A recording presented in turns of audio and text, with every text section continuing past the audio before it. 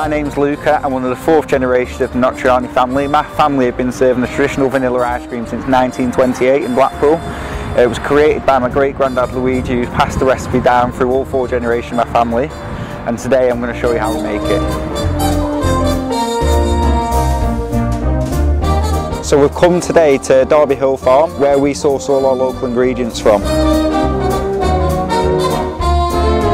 I'm John Bradley from Derby Hill Farm at Wheaton. We supply Luca all the milk, the butter, the cream, the eggs, fresh daily from our farm. Phones an order in and we fetch it daily to the shop. We're literally 5 miles from the shop.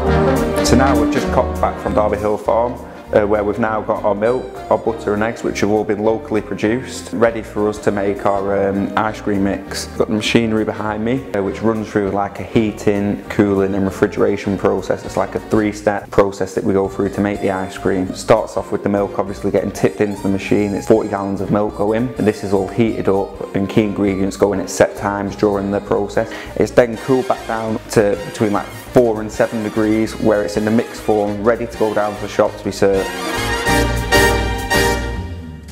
So once our fresh mix is cooled, we take it down to the shop where it's poured into our vertical batch freezer. It takes 40 minutes to freeze it to the ice cream.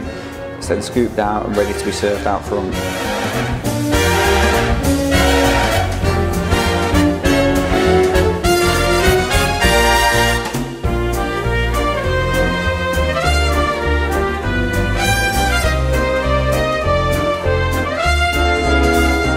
So we're open from March until November, till the end of the illuminations.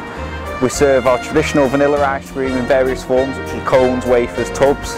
In our sitting parlour we do old-fashioned sundaes like Knickerbocker Glories, peach melbas, banana splits. And remember, you can have any flavour you want, as long as it's vanilla.